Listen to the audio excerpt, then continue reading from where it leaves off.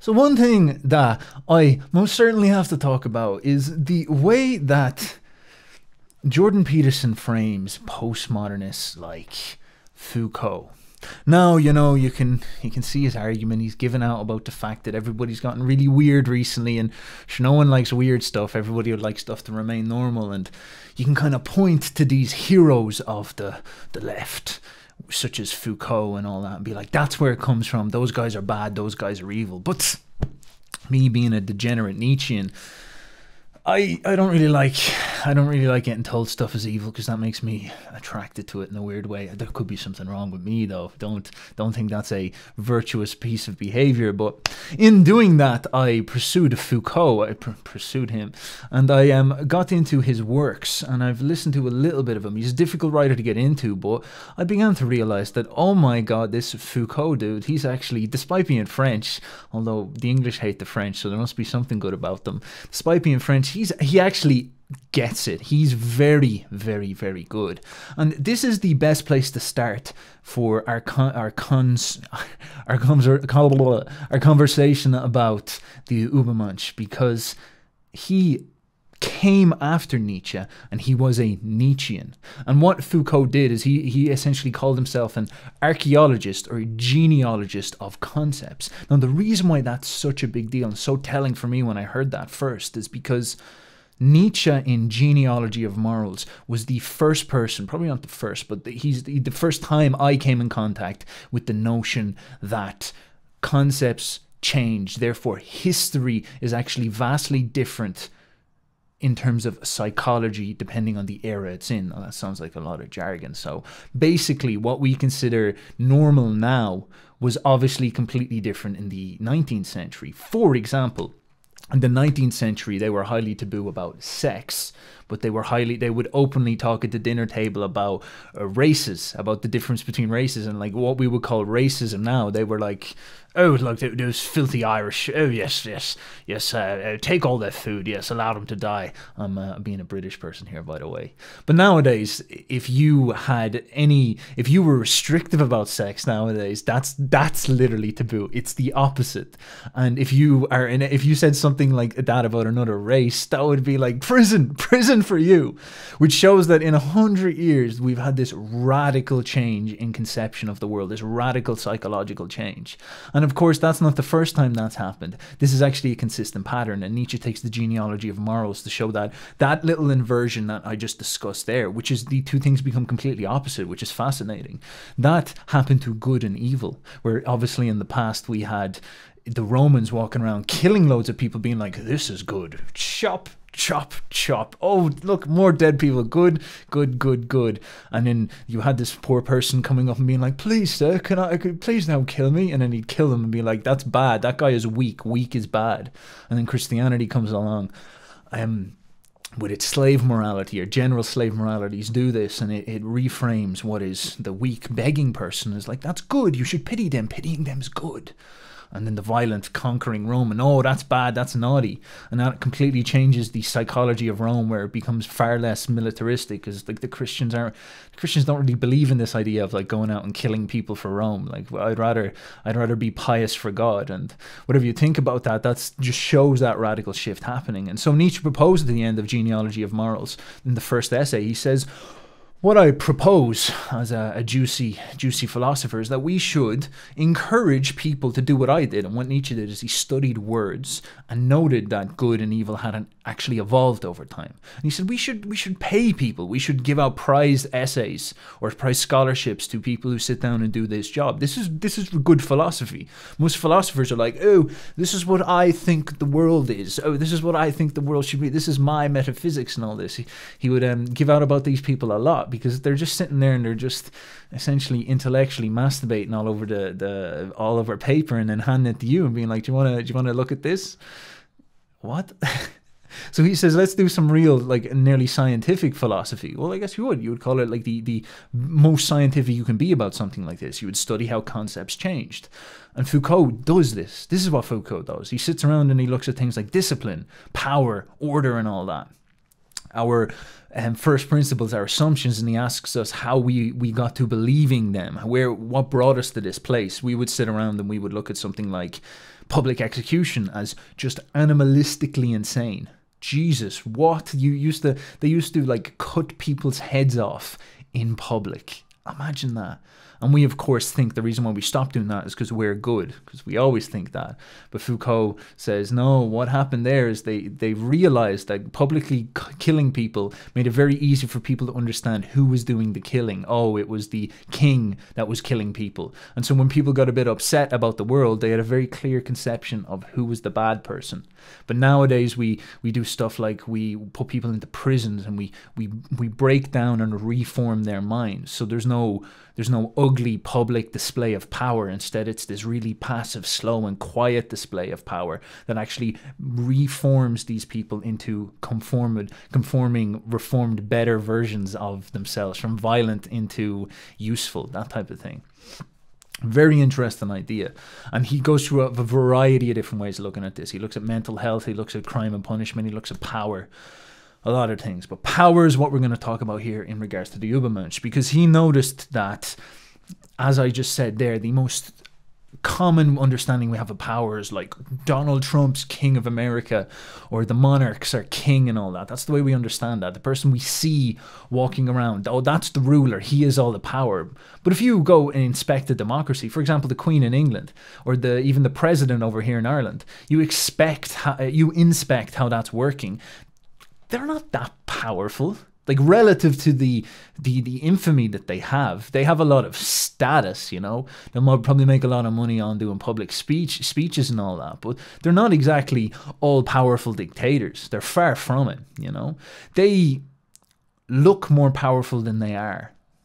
And in fact, and this is a dodgy thing to talk about, but you could argue that there are more advanced forms of power that are not in public. Maybe the smartest way to be in power, because it would be not to be seen. It would be it'd be hidden, because that was the sort of problem with these monarchs, is that people had a very clear vision of who they were, so it was very easy for them to kill them when they wanted to rebel. And so maybe once the powerful people saw, oh God, look at what happened to the Bourbons in France. Look what happened to the Romanovs in Russia. Maybe we don't want to be these like monarchs walking around showing off our power. Maybe we want to try to do things a different way. And so they might have moved back, and then you would see what we could call a more passive version of power, and that would be stuff like the media describing how reality is. You get this from, I think his name is Bouliard as well, another Frenchman, I believe. And he's explaining, all right, this is how reality looks. This is what reality is. And so you set up a set of these first principles. Like, as I was saying, in the 19th century, they had a first principle where, like, talking about race is fine, talking about sex is evil.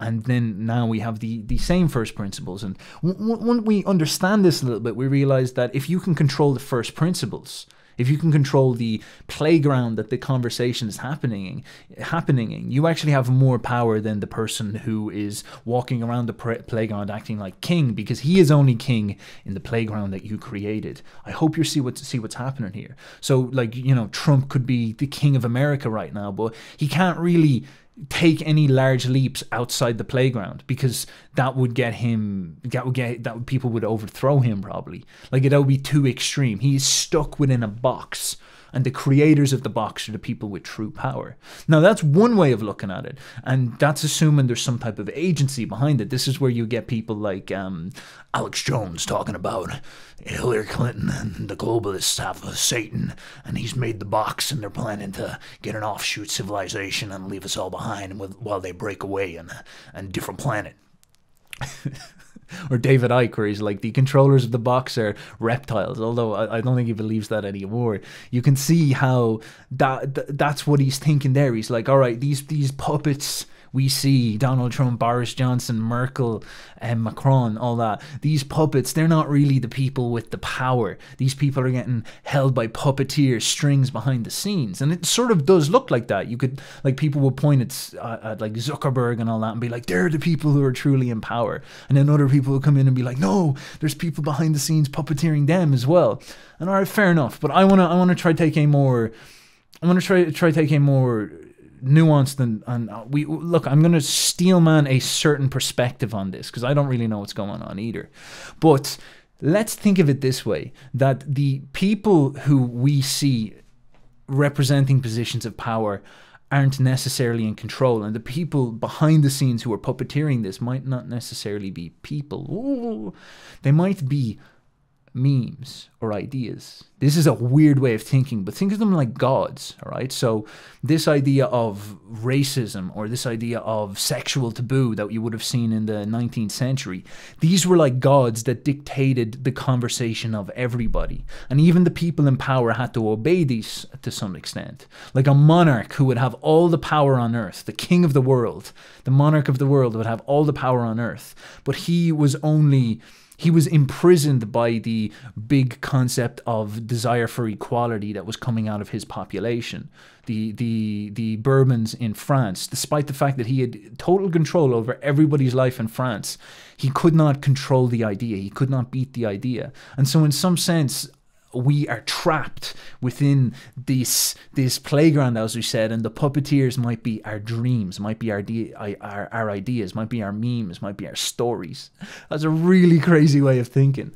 And so if you think about the most sophisticated form of power, that would be the ability to control the categories. Do you see what I'm saying? That would be the ability to control the first principles.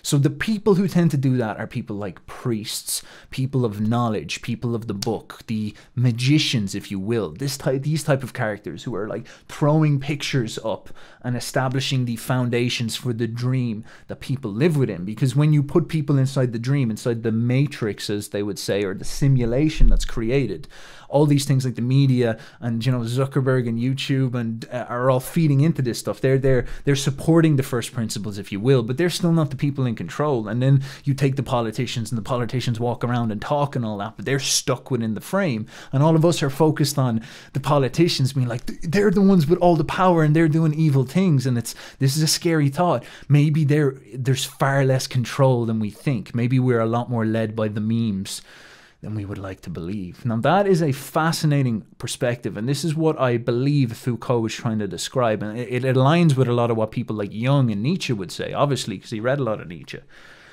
But in terms of a Jungian perspective, Jung is saying that, yeah, we live in a dream, and this is the architecture of the dream, and the people who can control the pillars that hold it up, they are the people who have the most power. And this might be some fucker who's just scribbling down a book like that, and it might not even be him doing it on his own. It might be this kind of collective mind among an intelligentsia, an intellectual class. Now you can begin to understand how the Catholic Church would have worked, because the Catholic Church would have created an intellectual class that held ascendancy over all of Europe, and so was in some sense the level above the kings of Europe.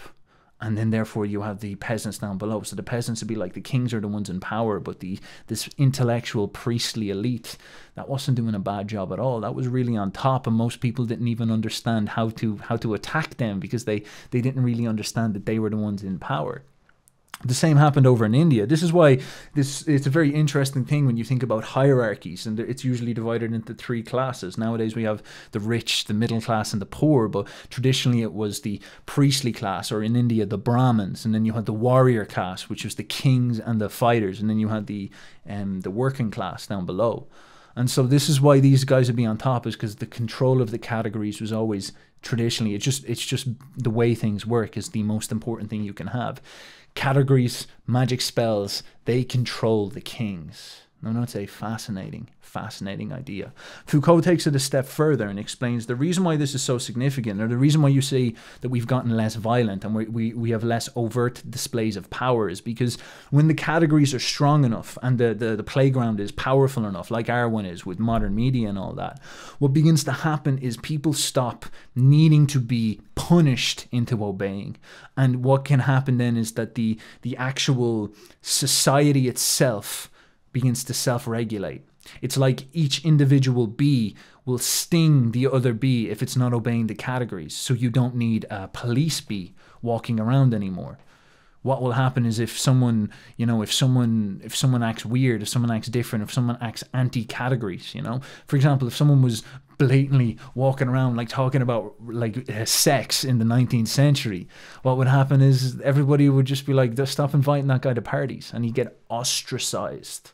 And so people would self-regulate.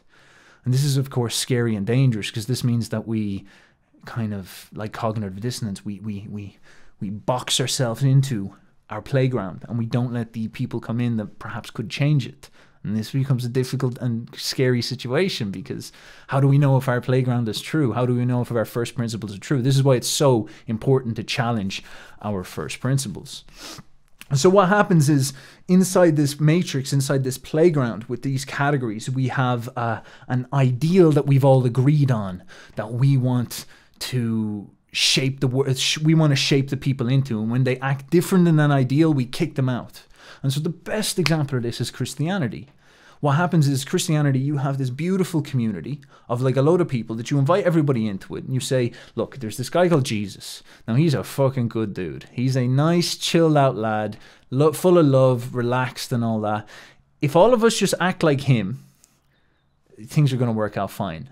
And it pretty much worked out fine when people did that. Like, he's a good dude, so they're like, right, just be nice, be sound, be open, be cool, and all that. So they create these communities. Everybody has to become like Jesus. That's the ideal. And if you act like anti-Jesus, you walk in and you be like, God, love Thor there, love Odin. Odin's class. Like, Odin's some lad.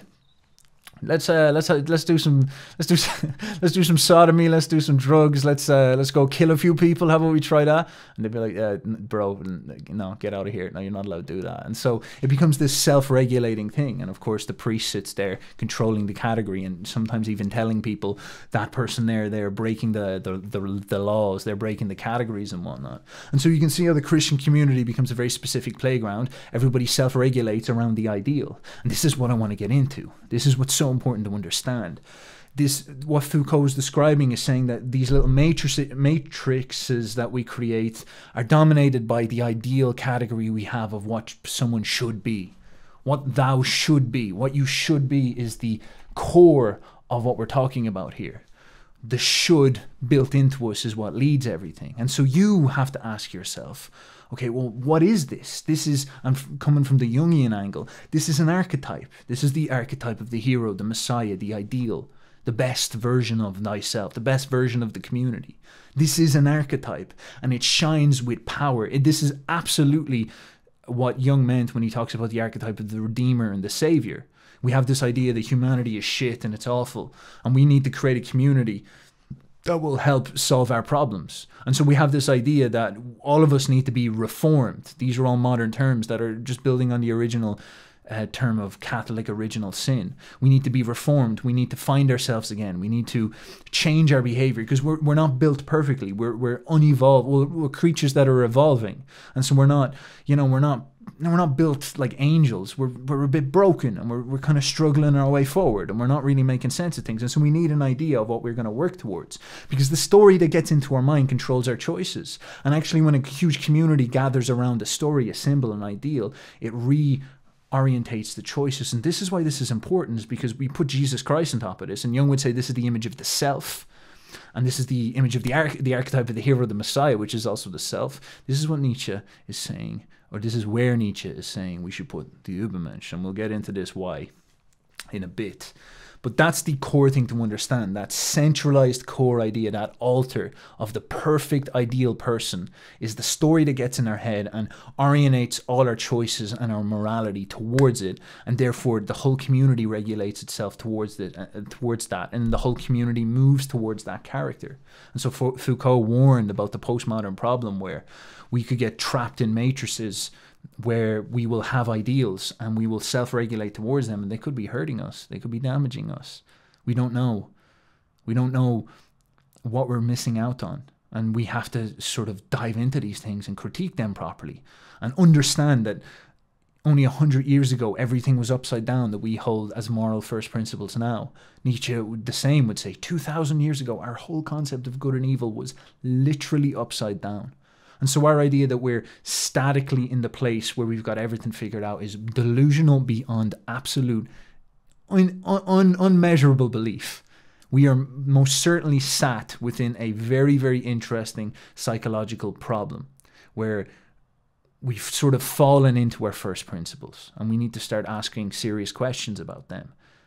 And this is what we're going to do today.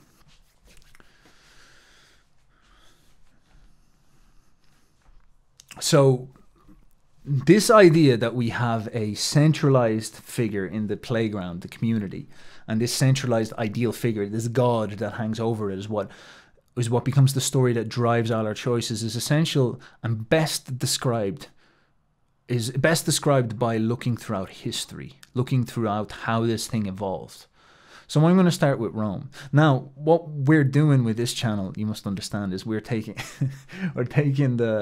this centralized character nowadays, which we're very unconscious of, this Messiah, and we're trying to turn it into, through Pavlovian conditioning, we're trying to turn it into the alert boyo. So the boyo who is reached enlightenment. And so every time the word boyo alert is said, instantly millions of people across the globe, like maybe even 10% of the population, would just snap into like Buddha level, Bodhisattva level enlightenment and be like, I understand, I see everything, I am perfect, and this is our way that we'll defeat the tragedy of original sin and the inconsistency of evolution. We will use this magic meme, this super first principle boyo alert, and that will save everybody, that will redeem everybody from the tragedy of the human race. But before we reach this level, we must do a noble crusade, which we are willing to do because we are the good people, you know. What we're going to do is we're going to look at how humans, those silly humans of the past, struggled to figure this stuff out that we found so easy. The simple magic mantra of boyo alert solved. And that is what the way the Romans saw all this. So the Romans were interesting in that they were trying to reach for higher standards. Now this can be very, very abstract, but imagine it this way. So you're sitting around with a load of your mates and you just have this habit of eating pizza all the time, every day you eat pizza, and you all play video games.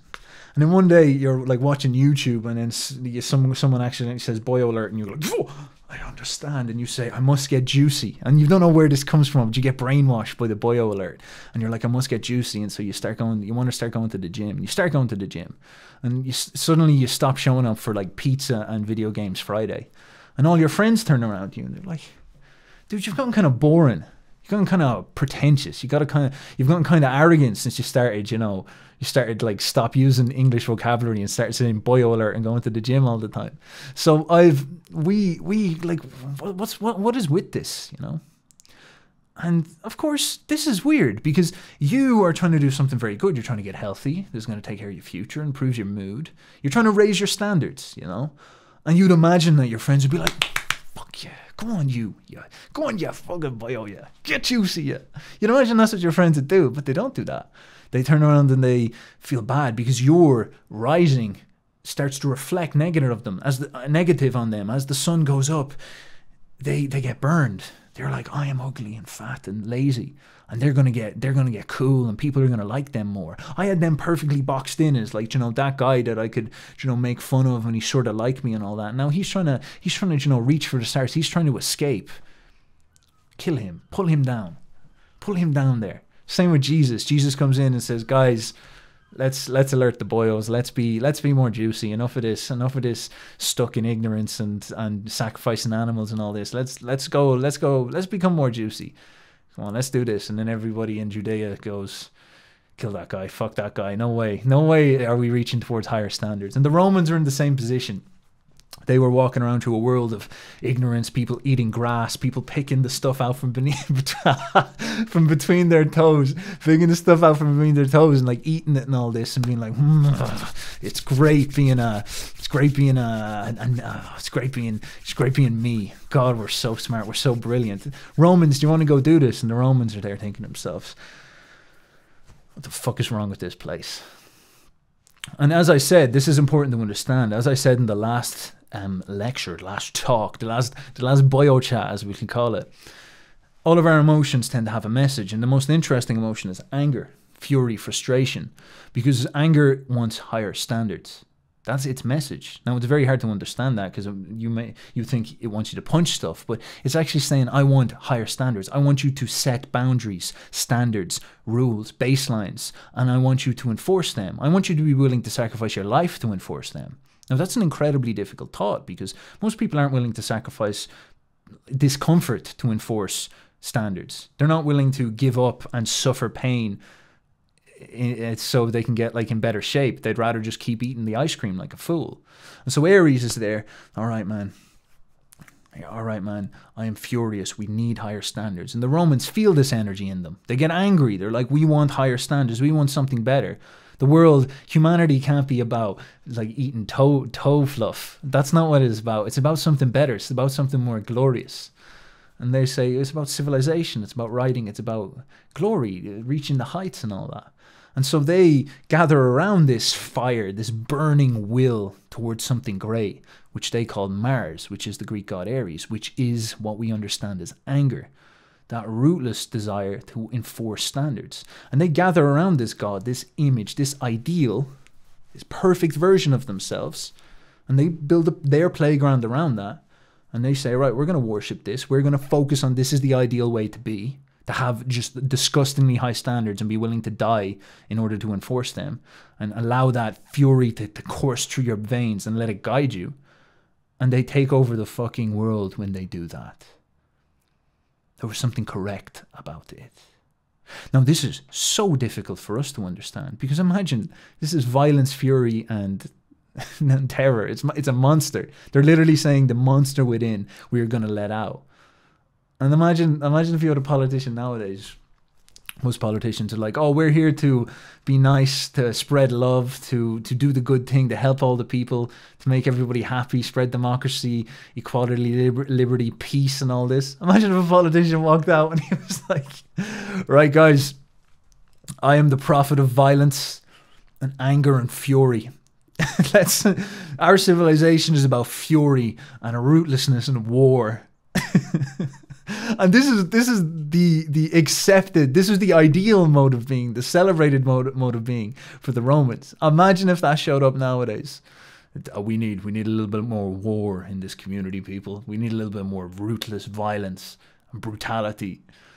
We need, and you know, maybe he'd say higher standards. That could go across all right, but this one would be interesting.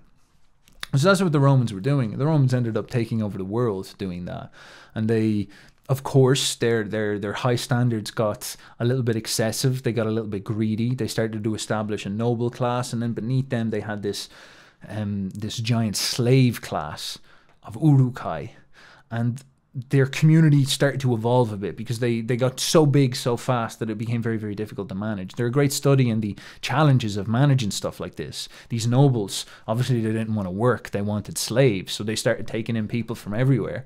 And then this has really destabilized the civilization because the slaves are sort of saying to themselves, what the why do these guys don't do anything? Why do these guys get to work? And so the community became a little bit of a challenge. And so what they had to expand on this areas of higher standards because only a few people can benefit from that. And they had to expand on that and they had to say, all right, we need something different. And one of their greatest innovations was the gift of property and land and rights and citizenship through the army. So they said, all right, if you're part of Rome and you serve in the army to honor Rome, we will gift you the privilege of being a part of the Roman Empire and the privileges of citizenship, and we'll give you property and land and all that, as I said. And so what happens is the central image moves a little bit away from Ares and moves now towards a more idea of like a disciplined, obedient character who obeys Rome, who works for Rome, who fights for Rome. And this somewhat works. This allows the super huge army to stay regulated and stay working, and it allows them to expand even further.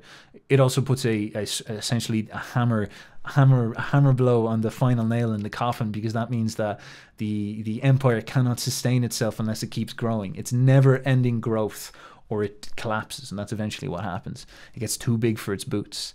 But that was the big issue with it. It had this like centralized idea. And this centralized idea was the disciplined soldier. If you can think of it like Sauron from Lord of the Rings, it's almost like the Uruk-hai who gets pulled out of the ground and he becomes like an obedient member of this Roman Empire, this Roman civilization. And in order to articulate why this is so interesting in contrast to what comes next, we're going to talk about the Germans. Now, what happens is the Romans had a hard time civilizing the Nords, civilizing the Germans. They took over the Celts. They did a pretty good job there. They smashed them, and they always described the Celts as like beautiful, strong, tall, blonde, handsome, like how you'd imagine a male model nowadays, a bodybuilder, like juicy, walking around, very, very good looking and very, very strong and all that, full of energy, full of vital energy. And that's actually how they described these general people of Northern Europe, that they were like almost like super athletes, but they had this like furious power in them, like just abundant health and power and vitality. And their experience of fighting against them was something which they call the Teutonic Fury. It's one of the sources for the idea of berserk, going berserk, where we get that idea. And that was where they'd like strip naked. They might take some mushrooms or drink some alcohol, and maybe they'd oil themselves up for all we know, and they'd run into battle against these legions, like these giant 6'7" monster, and they'd cut down like crazy, and they'd just be in this fury of blood and violence and terror. And so fighting against this would have been absolutely horrific, because it was like getting attacked by a giant lion. Like imagine a man 6'7" when you're like a 5'11", 6 foot tall Roman. You'd be terrified.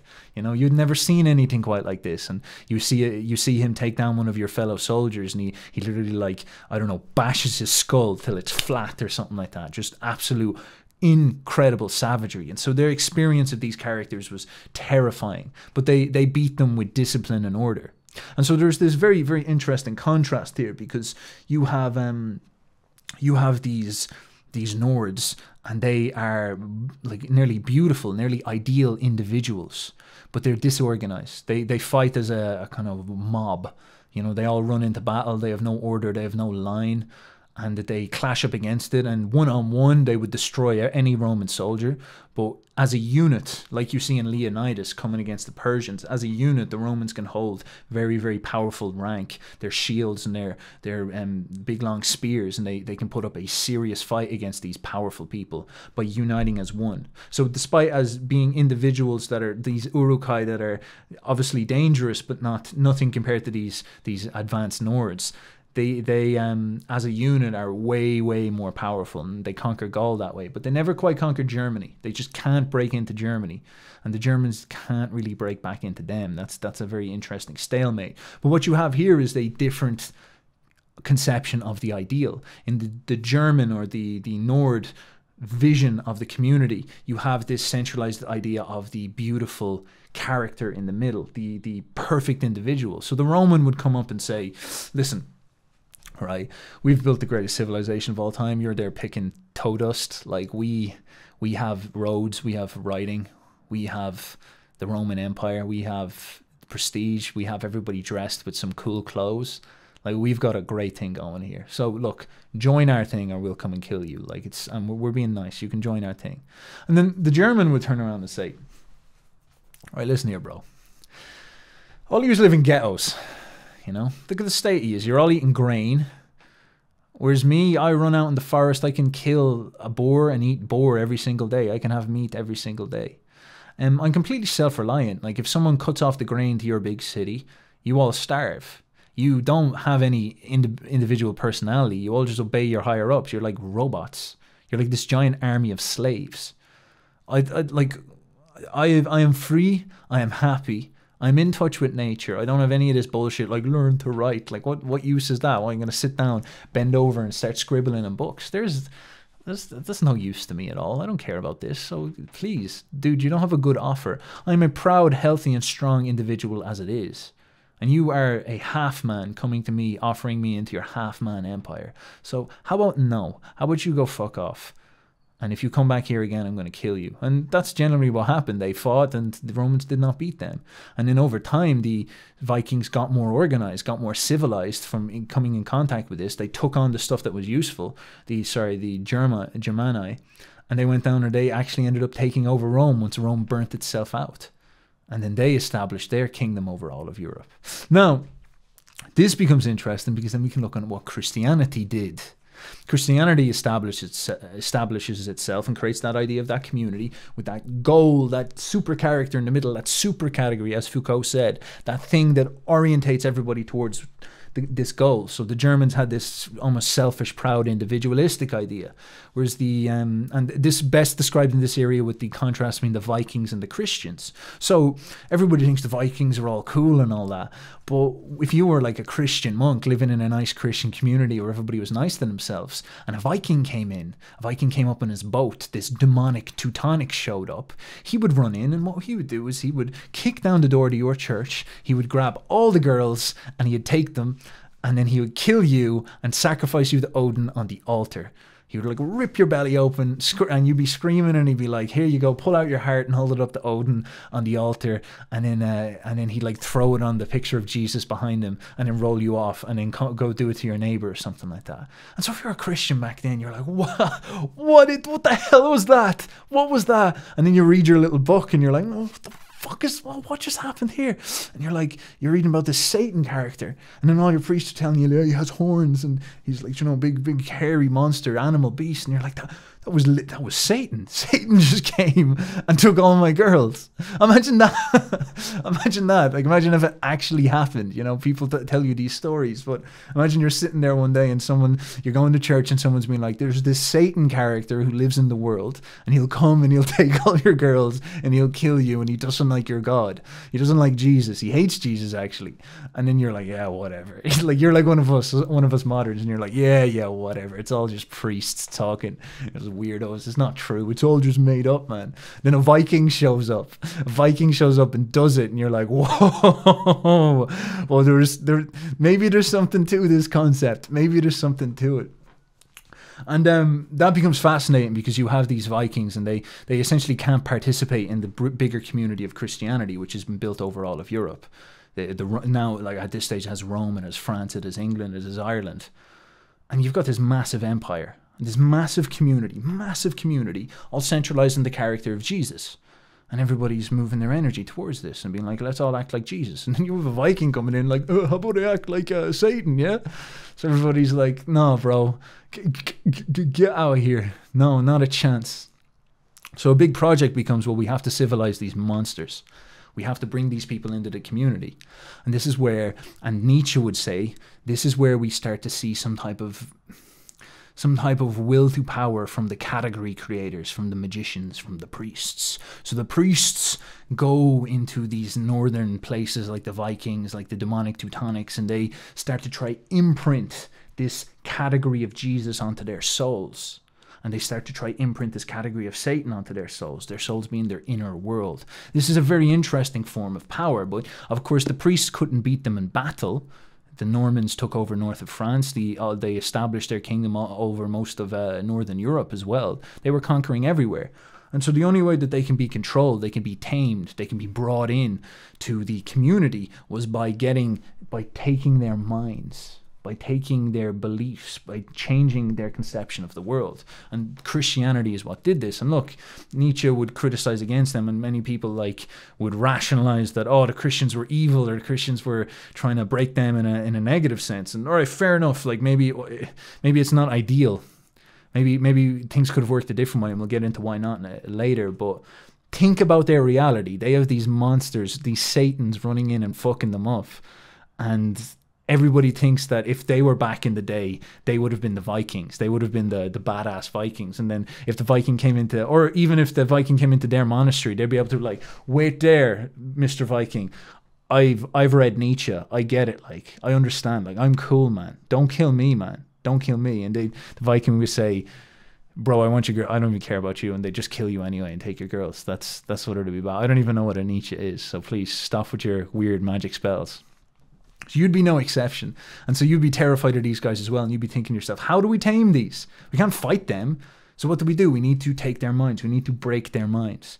And the trick there is that the Vikings will have this image in their head of me, of proud individual, Thor, Odin, Baldur, whatever you want. They'd have that conception built onto their soul, which is the healthy, strong individual. And they'd still be seeing these Christians the same way as the ancient Germani would be seeing the Romans.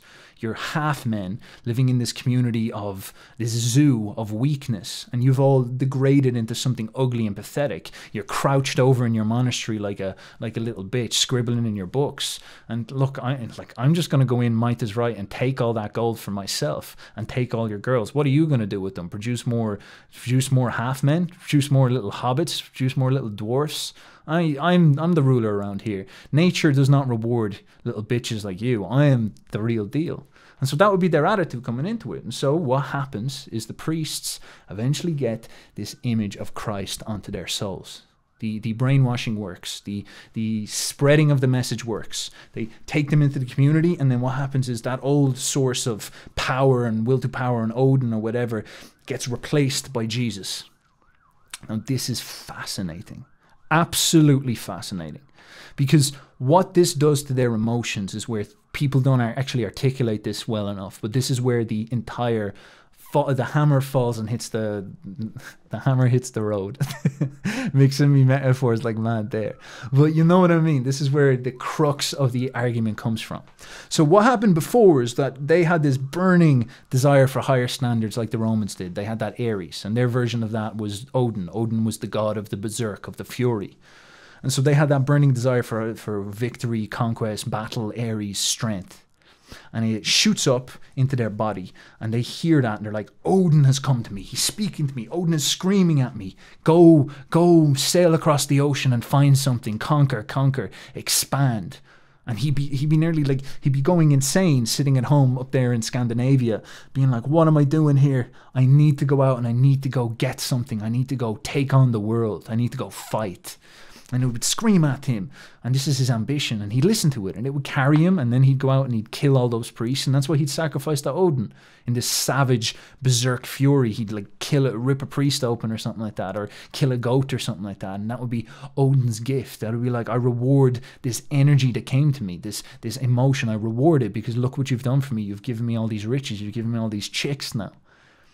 And so he would see that energy as good, and he would see the disobedience, the introversion, I'm not sure if I should obey that energy or not. Oh, that emotion, I don't know. I'm not sure. Oh God, what if something bad happens? What if I go out on the ocean and my ship sinks? What if I go fight in the monastery and something bad happens? That doubting voice, that introspection, that overthinking mind. He would consider that evil, because what happens is when Odin screams at you, in order to be courageous, you often have to give yourself over to it, to the risk, to not knowing what's going to happen. You have to give yourself to it. And so you have to do the opposite of what that little timid, introverted, scared voice does, which is doubt, question, and all that. And so you would see that as evil. You would see that as bad, as the sign of a coward. And so you would go off and take that massive risk and fly out of Scandinavia to England and Ireland or northern France. And you'd have maybe your brother at home and be like, something bad's going to happen. Something bad's going to happen. You go and you get all the girls, get all the wealth, and you'd come back and you'd look at your brother and be like, you're pathetic, bro. Look what happened. Look what happened when I went for it. Believe in yourself more. Listen to Odin. Odin believes in you. Listen to that fire inside you, and it will guide you. Now, then Christianity comes along, and Christianity gives them Christ, and Christ sits on top of that doubting, confused, scared, hesitating mind, and Christ becomes the imprint on that, and Christ is good. So that introverted, thinking, reasoning, scared mind becomes the symbol for good. And that's what the priest is, the person writing the big book, explaining what he believes about the world and overthinking everything, and scared of taking action, and decides, no, I won't do that because that's bad. No, I won't go attack people. That's horrible. No, something bad might happen if I do that. The introverted, overthinking priest, the intellectual, the man of the book. And then that fire that screams out of the priest, it's like higher standards. The priest sees the beautiful girl and it's like, go get her. Do whatever it takes to have her. Go get that wealth. Do whatever it takes to be powerful, to be strong.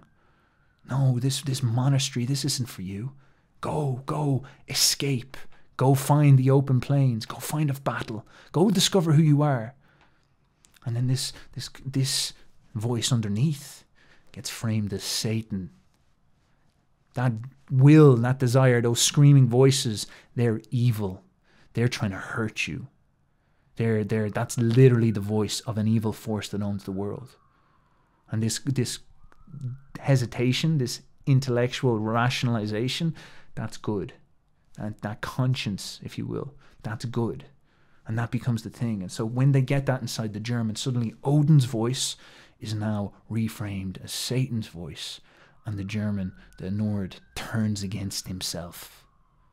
And so you can see that magnificent switch, that perfect inversion. You had that glorious good and that centralized idea of what it meant to be good, which was the courageous follower of Odin, has now been swapped around to the hesitating, conscience-obeying Christian, the follower of Christ. And that integrates them into the whole community. And again, Nietzsche's like, all right, you can see why they had to do that, the priests, because they were getting attacked by these fuckers, and these guys were running in and destroying their books and destroying all their work. It was impossible to cultivate higher civilization with these guys around. So they had to use their power to do this. And the simple virtue of this is a more advanced version of power than violence is the reason why it wins. This is the correct way to think. This is the correct way to deal with the world, to attack the world. Magic works better than war. And so this is why the priests won. And that's an amazing thought. And such a more rational and nuanced understanding of how this stuff went down. Because people come into this and they're like, well, it was good versus evil, and there's a black and white way of looking at this. Please, walk away from the table.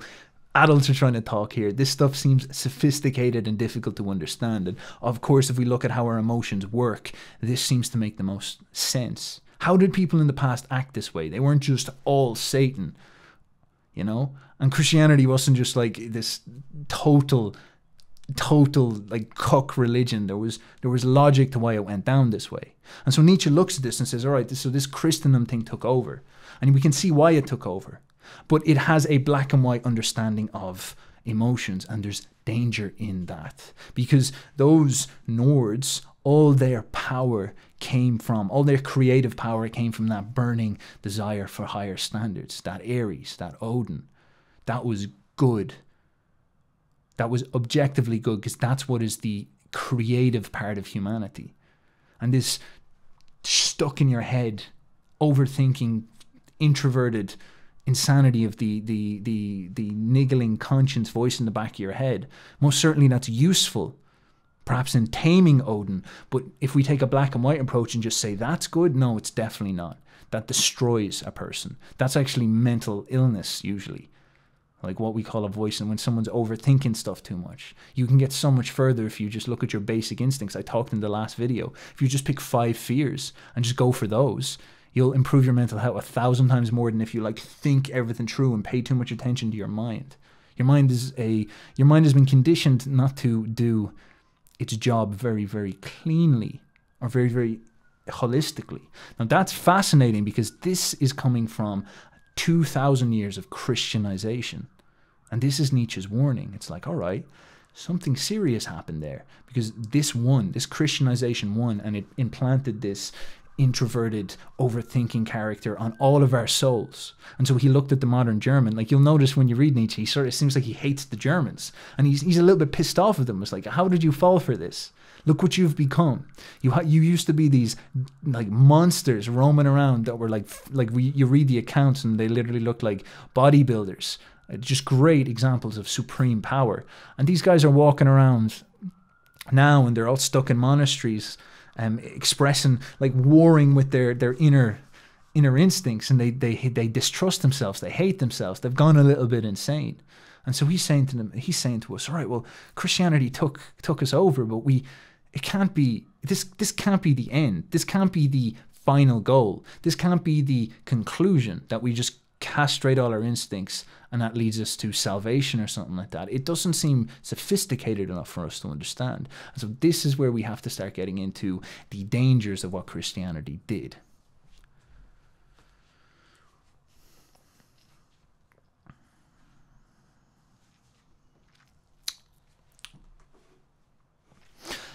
Now, what happens when you have an ideal at the center of the community, as we said, within the playground, within the matrix, as Foucault said, is that this ideal starts to become the centralizing moral compass for all of the behaviors, and so people start to self-regulate. So when you have Odin, everybody says things like Odin are good. So when you're courageous, like Ares or Odin, they're like, that's very good, that's good. And that's what the Roman religion was like, and that's what the Norse pagan religion was like.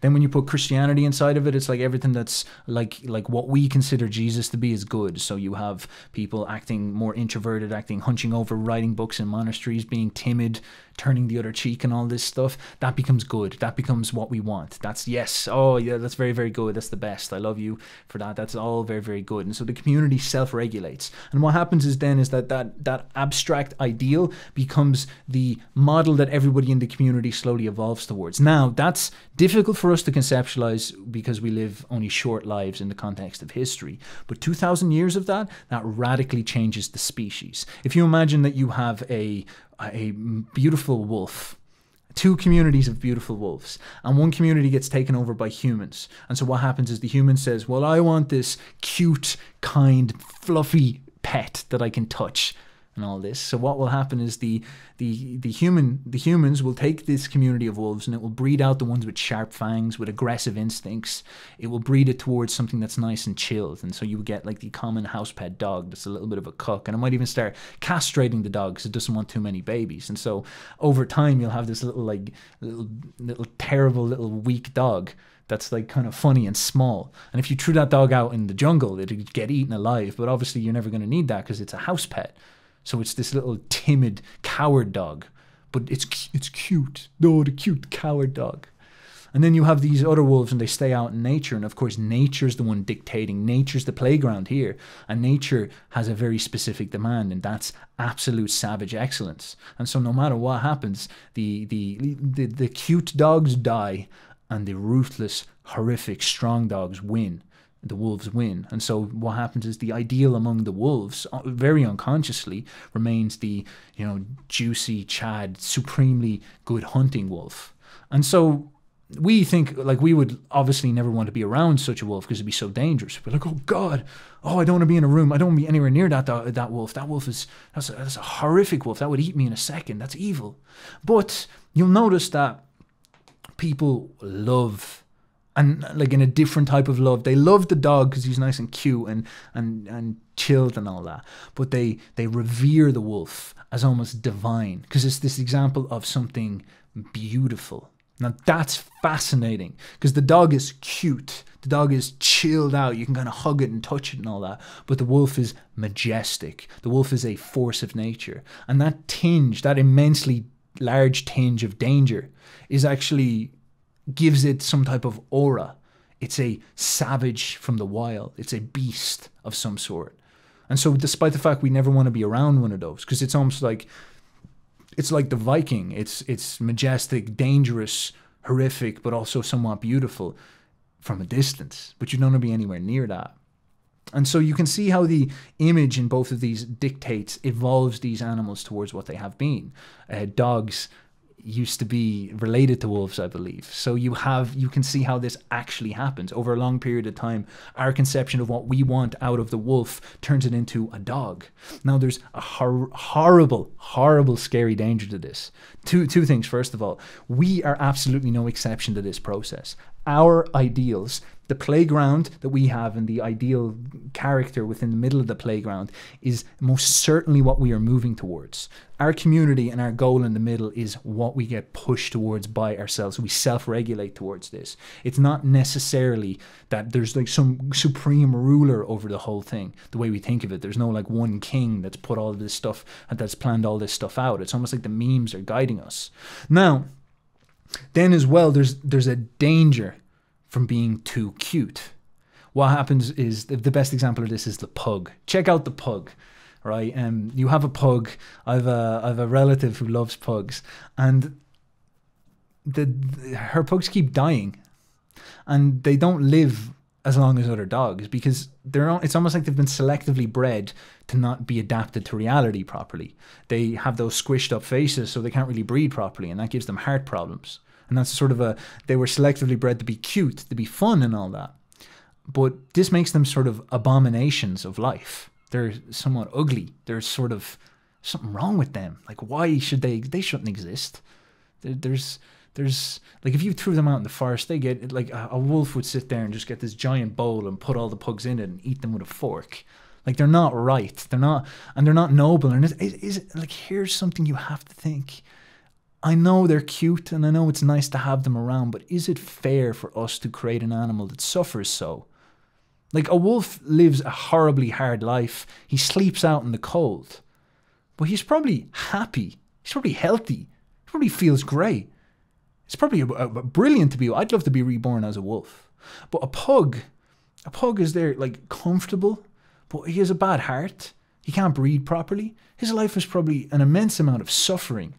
His instincts don't work properly. He's digging on the floor because he doesn't feel right. Something in him is like, you're in a box. You're not in nature. You're not where you should be. And he actually suffers. And so our desire for the cute thing is cruel in a very strange way. The cruelty of parody of life or something like that. Whereas the wolf, despite the absolute pain and abject desolation of nature and the rootlessness of nature, is a very proud and noble animal, and has very little relative suffering, and that's an interesting idea.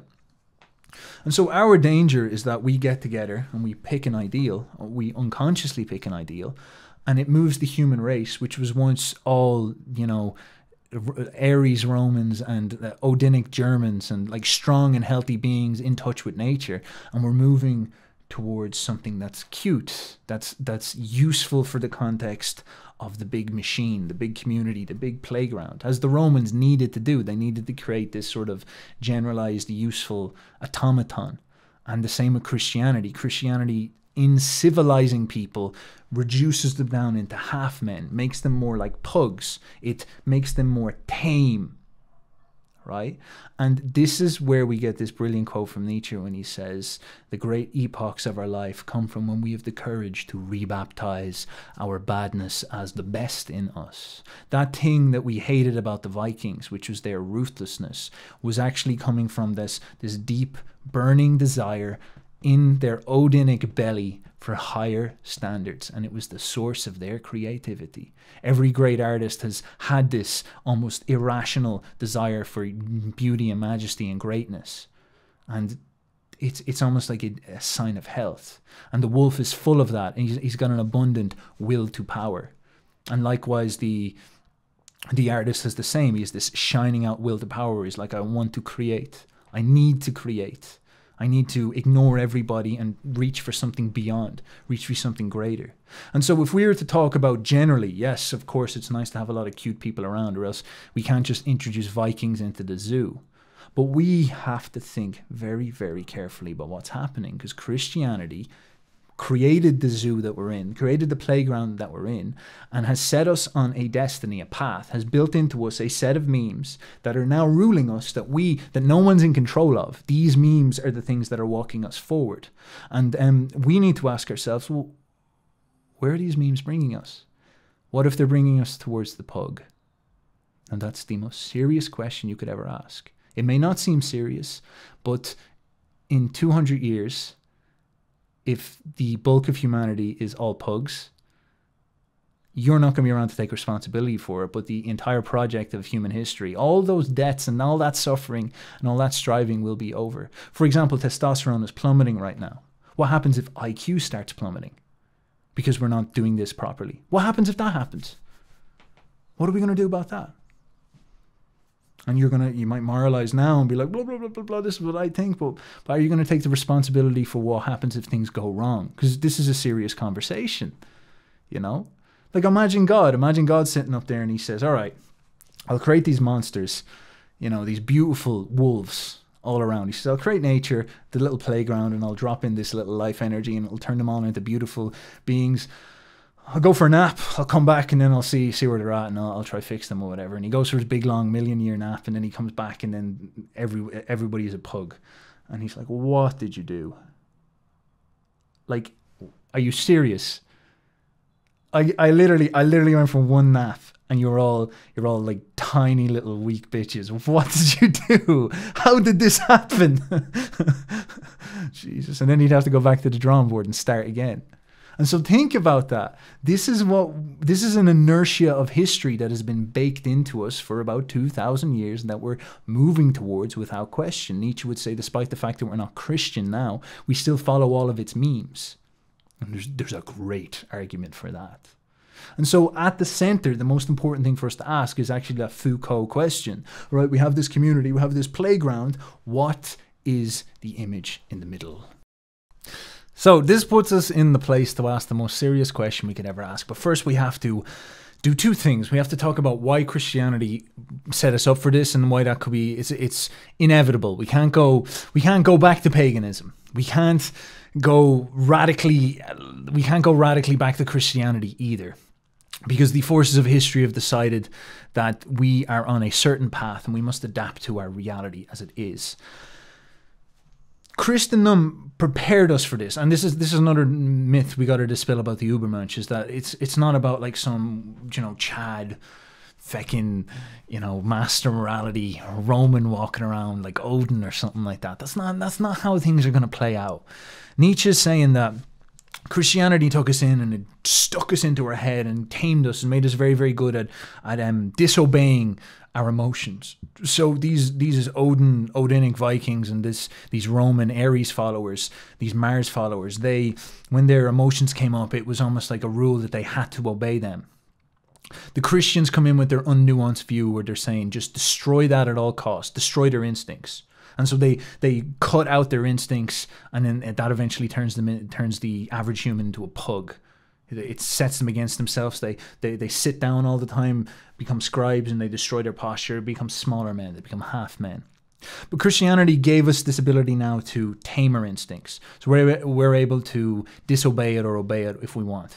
And so we're now in a new place where there's this sort of regulating power over our instincts. We've got this discipline over it. But Nietzsche would say, all right, the next step we have to take, we have to look at what Christianity did. It unified this huge vista of people under this common ideal, and it gave them the power to turn off their instincts. Now we just need to take the more sophisticated view that, okay, instincts are not Satan. Instincts are the source of our power, but they're not exactly smart either. They're sort of dumb and stupid. You can't just walk around being a Viking anymore. You read stories about the Vikings and it's like the Kevian Rus, for example, look up Voices of the Past and you read about what they did, and they were pretty uncivilized people in a negative sense. Like they were dirty, they were unhygienic, they were just kind of crazy, and they did their funeral rites were like pretty mad and whatnot. And I don't think, like, you can't just go back to that stuff. You can't just let the instincts and get pulled around by them. There's no logos to that. There's no intelligence to that, you know? So we are in a position where we can do something intelligent with our instincts, but we also have to push back against the Christian conception, which is your instincts are evil. We need to say, okay, our instincts are good, but we must channel them. That's the sophisticated nuance. And I say the new way we must understand this stuff. This is probably the next paradigm we need to push on this, because people still haven't caught up to this at all. And so if we were to do that, what would happen? We'd say, well, if we could let our Odin Ares creativity burst out of us, allow our instincts to shine, allow our will to shine, but we also channeled it we could set a goal with that. We could say, all right, well, what are we going to create? What are we going to do with the world? What are we going to do with ourselves? So we have this community, and we need to focus. We're trying to focus our instinct on creating something, on doing something. So we need to ask ourselves, right, what's the person we want to shape? What's the person we want to create? What's the image we want to put on top of that? Because as we said, if you control the categories, you control the community. And so far, we've just allowed this control to happen unconsciously. And this is the danger of Christianity, in that it says, oh, you're not allowed to ever try to take responsibility for things yourself. And it's like, all right, cool, but look, you need to give a better justification for why we can't than just, I'm scared, Satan. You know, these things are, the forces of history have pushed us into a new place where we could say perhaps competent people are able to do this job well. And so we have to ask serious questions. So the question becomes, what would be ideal in the middle? Now, the good argument against Christianity is that it makes people sick by shoving them in their heads and against their instincts. It destroys what is life about them, what is vital about them. And you may think, oh, well, you know, that was Odin, that was Vikings, that was satanic and all that. But life and vitality is what heals you. Health is more connected to vitality and life than we ever want to admit. We probably have a bad view about this. So perhaps the first thing we need to do is get a correct view about what health is, what life is, what happiness is, what this type of feeling is. The wolf is happy because it's full of vitality, despite the fact that it lives in snow. The pug is not happy, despite the fact that it lives in a absolute cushion-filled, glorious chamber. There's something wrong with the pug. If the pug had a mind to conceptualize itself, it would be going through an immense amount of identity crisis. It dies young as well. It's an ugly being.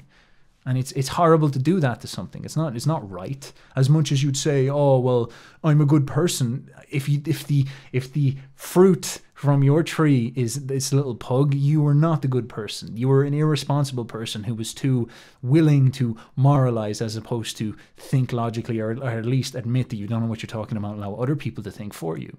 And so there's this serious issue, because if we model what is health, it's tied to vitality. If we could create people who are strong, they are way more naturally resistant to things like diseases, way more naturally resistant to things like depression and all those type of things. We know that a lot of this stuff is genetic. So how do we craft a people who are strong and healthy? How do we put health and excellence as the ideals that we're moving towards, instead of this pug existence, instead of this lower existence that destroys us? And so if we could get that category straight and say, this is exactly what we want. We want people to be healthy and strong and fit and happy. We want people to feel good. Now, of course, there could be dangers about this. Like, it could make them a little bit more wolf-like, a little bit more like crazy. But we have to get the first principle in place so that we can start moving towards this and be like, how do we do this safely? How do we do this where we civilize the wolves and maybe turn them into something akin to a greyhound, as opposed to, you know, just everybody becomes a Viking again? It'd be like, all right, how about we turn them into greyhounds where they stay on track? They're not running around like eating the audience. They're like racing, but they're still very healthy and strong and whatnot. How do we do that?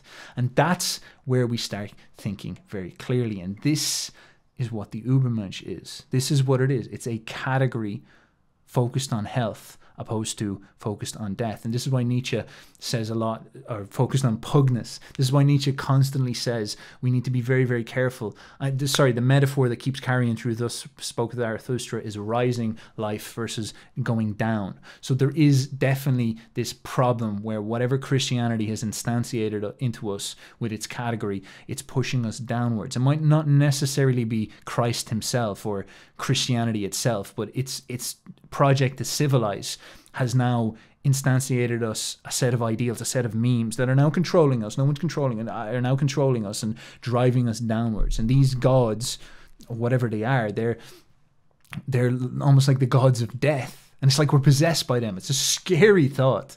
Christianity would get in this idea of anti-instincts and rationality and shoved in your headness, and that becomes a god over 2,000 years. And now, even though we've gone anti-Christian, we've forgotten about religion, that god still sits up there, and so we're still shoved in our headness. We're still anti-instincts, and we're slowly becoming more and more pug-like, and it's going to get worse. It's going to start snowballing at some point, and we need to, this is what Nietzsche called the last man. We're snowballing towards that dangerous place, and we need to stop and be like, whoa guys, whoa, look at the state of what's going on. We're so unconscious of what's happening, and everyone's walking around like moralizing and all this. We need to take a step back and get serious people asking serious questions about these serious problems. And so this is it. Well, what if we move towards excellence and health? Because that's what heals people. As much as people want to virtue signal, it's like, oh, that's bad. Well, it's like, what? Are you against healthy people? Is that what you're against? You're against people being healthy, happy, and strong. Well, look, I'm not buying into your little religion there, brother. I'm not buying into your little worldview there, brother. You can go rant on about whatever you want to rant on, but how about over here we're talking about people who are vital? We're actually unideological.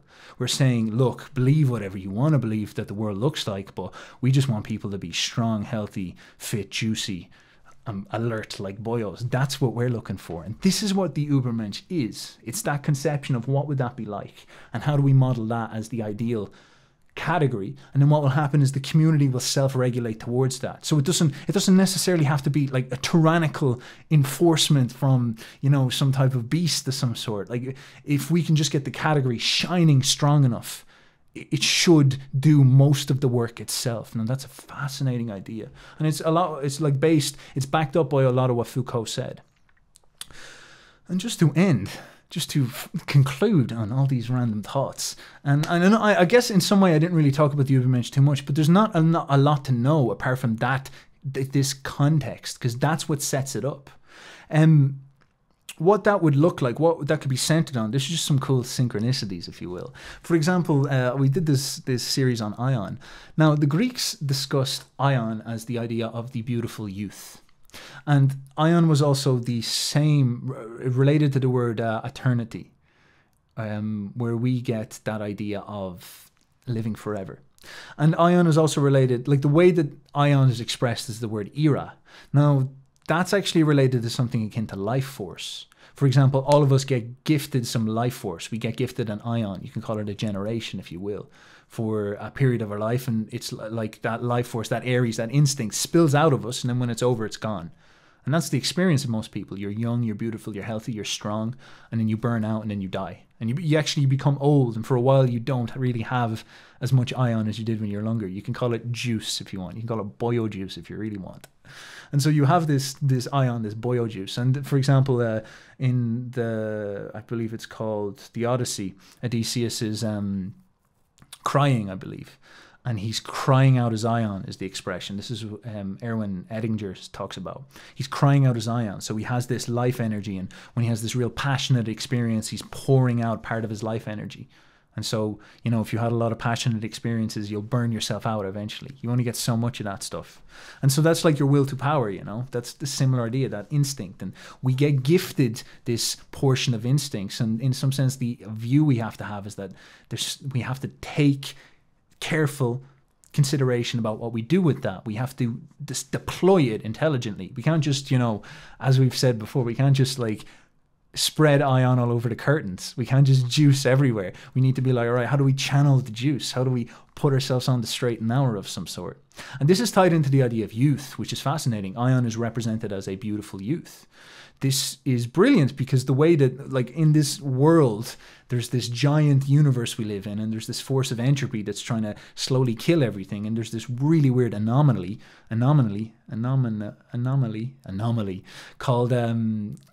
called life, which is anti-entropic, which defeats entropy. It's like light. It just doesn't really fit. It doesn't make sense. Like the universe is a dark, dying, constantly dying place. Everything dies. Buddha noticed this. He was like, fuck, bro. Looked around and everything's losing its juiciness and dying and decaying. And it's coming for all of us. But there's something in us that's not us, that comes to us for the start of our lives, makes us strong and healthy and beautiful, allows us to defeat entropy almost effortlessly. It's very easy to be healthy and strong once you've got it. And then it fades from you and then you die. But what's amazing is that when you look around, when you're old, you see your grandchildren and they have the same. And you know that this life, this ion is theirs. And there's something super intelligent about it, in that it is instinct. its life instinct. It's able to defeat death because it always has. In that eternal war, it keeps winning. It's incredible, and it keeps growing. It keeps winning more and more and more. And if we're to be on anybody's side, we should be on that thing's side, because this is the thing that makes people healthy and strong. Like if you look and stop listening to what people say and look what people do, people love youth and beauty. They actually hate it because they don't have it. But you know, like beautiful girls, young beautiful girls, beautiful boyos, like it's almost like cathartic to people to see stuff like that. It's just so amazing. It's like, thank God that stuff exists in the world, because it'd be an ugly place without it. And life has that power. It can create the beautiful wolf. In some sense, we just need to get out of the way with our reason, because there's a very, very interesting thought. That force of entropy manifests in thousands of different ways. How do we know that force of entropy isn't one of the memes that is controlling us right now? Could be. And so if you're, despite how good you sound, despite how much you reason as to how good you are, as to how right you are, if you're supporting that, you're not a good person. You're supporting death. You're playing the game with death. Nietzsche points to this with religions that are nihilistic, like Buddhism, like he says Christianity. It's like, at root, these things are going against life. They hate life, and they're destroying life. And so pick your side carefully. And there's so much more to this. And then I talked about that category of the Messiah at the start. That category of the Messiah at the start always represents to us mythologically as light. You see with Jesus, he has a halo around him. Now that's fascinating, because you could argue that Jesus is quite a tragic, sad figure. He died, a figure of the water. But then when you see him represented later, around about the Renaissance, he starts to become this like figure of light. He's like the son of some sort, son of God, you know. And he has the halo around him and the light shining out of him. And he was from the Middle East, so he probably had like dark hair, dark features. But you see him like show up with blue eyes and blonde hair, and he's like all dressed in white, and he's like a light god of some sort.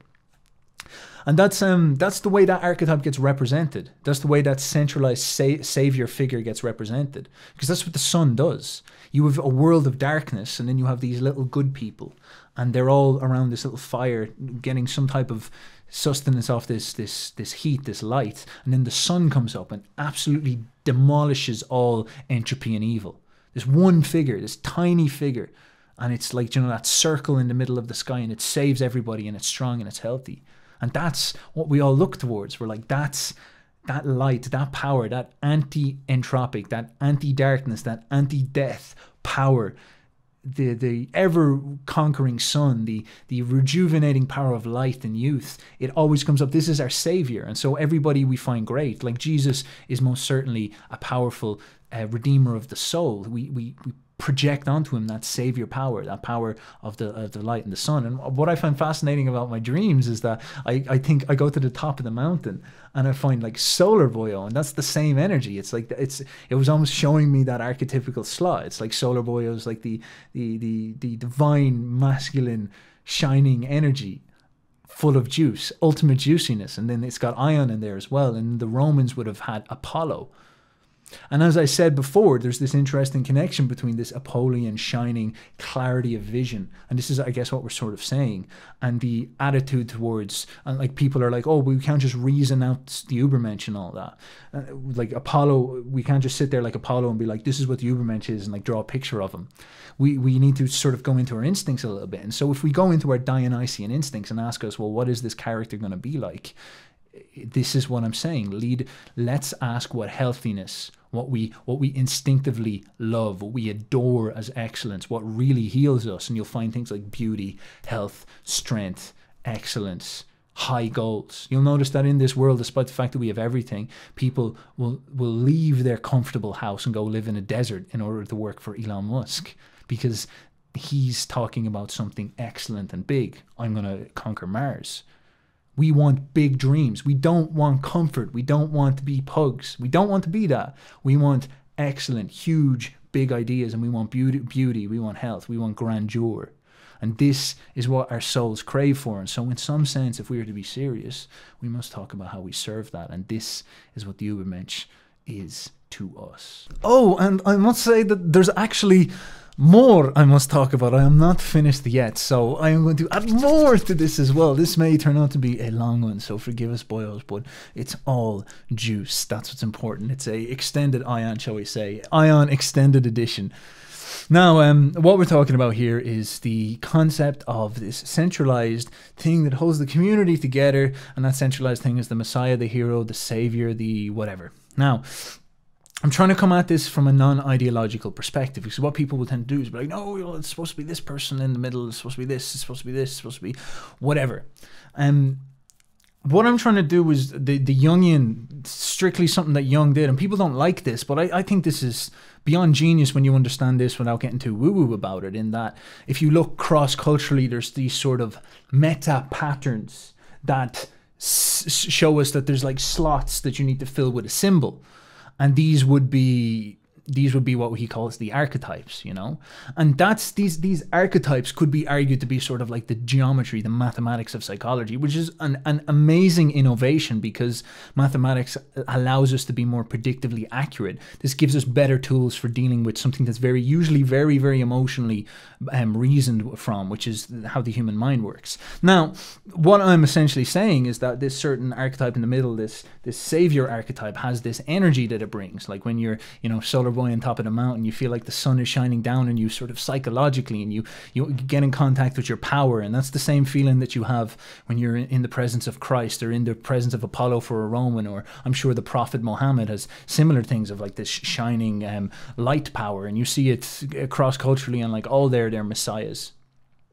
So what's really important to understand about this is that it doesn't really matter your take on it. Like, the slot is what matters, as long as the slot is filled. The way you can imagine this is, let's go with that music metaphor again. Most people believe that it's supposed to be a certain genre of music, but it's more important that you hit the note. It doesn't matter if you hit the note with Islamic Sufi music, or Christian choir music, or American R&B music, or some weird type of like mad European pagan music where you're getting all down with the drums and all that. It doesn't matter. It just matters that you hit the note, and that will usually psychologically organize people. That's a crazy thought. And I think this is what Jung was leaning towards. Just he was saying that you can't just like suddenly, if you grow up in Europe, you can't just become an Indian Raja singer. Like that doesn't work. You need to actually be connected to your roots in some sense. So there's that restriction in it as well. You need to understand who you are. You can't like pretend you're someone you're not. That's the other side of it as well. And so what the Ubermensch is so fascinating, in that it takes that entire story of Europe and it pushes it a step further and says, all right, well, we can't pretend, we can't go back to European paganism. We can't go back to believing that the earth is flat and God is above it, and that's how Christianity works. We can't go back to that. We can't go back to medieval times. We can't go back to paganism. We can't go back to we can't go over to India and we all become like Buddhists. Like, we just can't do that. We need to do something new. And he's like, well, we have to be creative. And his fear, as I said earlier, was that Christianity puts a restriction saying you cannot come up with new ideas. And he's like, look, if we're going to go extinct, if we're going to destroy, if you're going to fall apart, if it's going to fall into wars, maybe your solution is not good enough and we need a new solution. So this is his challenge, and it's a brilliant challenge. Now, that slot that we're talking about, that slot where you put in the middle, which is the divine boyo, if you will, the Messiah, the Savior, the Redeemer, whatever, the hero, the juicy Chad beast. The juicy Chad beast. That can also be, and second layer on top of it, it's interesting, you can have something called the divine child. Now this archetype, this slot, is absolutely fascinating, because as I said, when you are thinking about this Messiah, it gives you this power, this feeling of the Son, this feeling of I can do anything. That's the sort of experience of it. When you think of Christ can literally conquer death. You're like, yeah, well, with Christ, I can do anything. You think of Apollo or Solar Boyo, it's like this super strong beast that is able to like climb the mountain, and you're like, I can do anything. I can climb any mountain. Same way how probably Thor would have sat in the Odinic situation, or Cuchulainn. It's like this divine force of strength. Hercules, another one. And you think of that, and it has that power of light. Achilles, it has that power of light, and you're like, I can do anything. That's the feeling it has. And that's just like raw will, raw power. And it's not even in a negative sense. It's actually an incredibly healthy, noble, and good thing. Everybody should experience that from time to time in their life. Anybody who tells you otherwise is like, they're not your friend. They're trying to make you weak. You know, it's good to feel strong. There's nothing wrong with that. There's nothing evil about feeling empowered and strong. And so the divine child has that amazing ability to give you a similar type of feeling, only it's more like hope.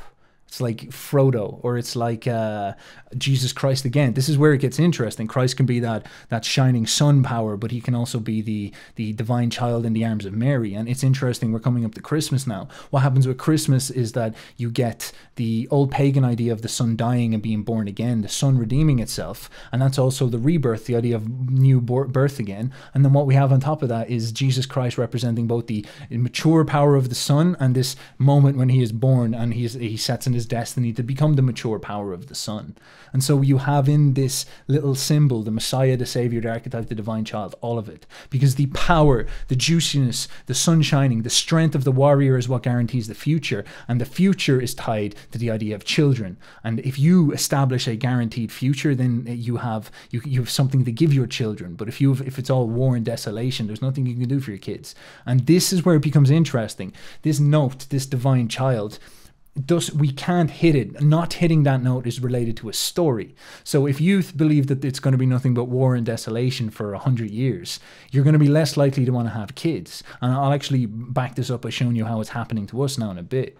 But if you are sure that you can establish a 1,000-year Roman Empire, you'll be like, well, I probably should have a couple of kids, you know, like, you know, keep the old genetics around. Like that's well worth doing. Stability and certainty in the future is actually the platform which gives you hope for children and whatnot. And children themselves have that power to rejuvenate your spirit and say there will be a future. They guarantee the future. Their ion, their next dose of youthful energy. It's run. I've lost my juice, or my juice is running out now, and I'm becoming old. But these people are coming up and wow, they're so invigorated. This actually happens in myth a lot as well, with the idea of old orders transforming into new orders. So you have Kronos, who's like the boomer, and he's eating all the babies. He's eating all the babies, and he's having all his babies, and he's heard a prophecy that the babies are going to take his kingdom. And he's like, no, that's not. I don't want to grow old. I don't want that to happen to me. So all the little baby, the Olympians get born, and he's like, nom nom. And then his wife is like, all right, fuck this, and she gives him a stone. And he coughs in the stone. She's like, you fucking idiot. And he pukes up everybody, and she hides Zeus instead. She gives the stone instead of Zeus. And then Zeus comes in, the divine child, like the sun, against this old, decrepit, stale. What happens is Kronos at one point was like Zeus, and he created a beautiful kingdom, and he was the juicy boyo. And then over time he got stale. His ion ended. His era in the sun ended. And now he's doing what the dark side of old age is, and he's like Saturn. Kronos is Saturn, and he clutches, and he's like, no, I want to keep what I have. And he gets stale, and he gets ugly and monstrous. It's the danger of old age. He gets jealous. He hates youth because he doesn't have it. And then Zeus has to come in as the juicy young lad and smash him and kick him out and establish the new order, the Olympians. And then actually what happens in Greek myth is the same problem happens. Zeus establishes his kingdom, but then over time it reveals that he's becoming a little bit mean towards the humans because he's afraid of them overtaking him. He won't give them technology. He lets them live in darkness because he's afraid that then they'll become like us, become like the gods. So what happens is Prometheus steals fire from the Olympians, gives it to the humans, and then they do become like gods. Then Zeus's era is over. Fascinating stuff. And that's the rejuvenation of the divine child, the culture hero, the savior, all these type of things. It's all centralized in this thing. And when you do not believe in the divine child, I'm talking so fast. When you do not believe in the divine child, you do not believe in the future. And so this divinity, this child is the guarantee of the future. Now, where we sit as a people is that we're not hitting this note. Whatever culture, whatever genre of music we're creating right now, we're not hitting this note. And that may be a strange thing to say, but there's plenty of evidence to show it. Like fertility rates are going down. That's coinciding with testosterone and a rising in mental health issues and all this, because the belief in the future is the thing that heals our pain. And the belief in the future is usually represented as the child. It's amazing how all this stuff works together. And so in Warrior, Magician, Lover, King, the dudes were explaining that, all right, we took in a load of lads, and they were all load of lads, like, and they're all in their 40s, and they were explaining how they were jaded with the world. And so what we did is we showed them, we went through those things one by one, we spoke to all the gods, we went through the things one by one, and we solved their problems, we got them to believe in the future again. And then when that happened, they found hope, and what they started to do was dream of little kids. And then alongside that dream of little kids came the emotion of hope, like the way Solar Boyo or Jesus or the sun comes along with the idea of power. With this little kid comes the idea of hope and belief in the future. And on top of that, along came the desire to have children. So the instinct was turned on by the symbol, or the symbol and the instinct are actually two different ways of seeing the same thing. One of them is Dionysian, the feeling, and the other is Apollo, the vision, the clarity. Right, so these things are tied. They're like almost one spirit, and this is where people would say stuff like, "It is a spirit," because we can only interpret it through a pair of senses, like feeling and vision. But it's almost like something comes into you and changes your entire nervous system and inspires you to participate in the game. It's quite an interesting idea. And so you see this motif show up all over the place in literature, like Christ himself. Like you have this old, stale religious situation with the Jews, and then Christ comes in as the Redeemer. He comes and he's like, I'm the update. And Neo in the Matrix, the same vibe. Samuel Beckett in Endgame. So Endgame is that stale old boomer Chronos world. And then at the very, very end of it, it's the cynical nuclear desolation environment. At the very, very end of it, the two owl lads who are stuck in a rut look out the window and they see a little kid walking out who's like, and it's shining divine child energy. And then there's like this little glimmer of hope, and it's an emotional thing that he transmutes very well. Same with Stanley Kubrick. You have that crazy long film 2001 Space Odyssey, heavy dark film, very, very slow, suppressed and all this. Right at the end there's this shining solar boyo that comes in, this shining baby, and that sort of represents that rejuvenation feeling.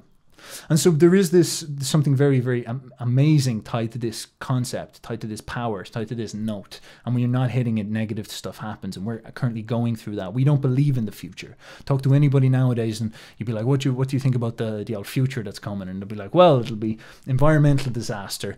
There's probably going to be a couple of civil wars. There's, the 1% are evil.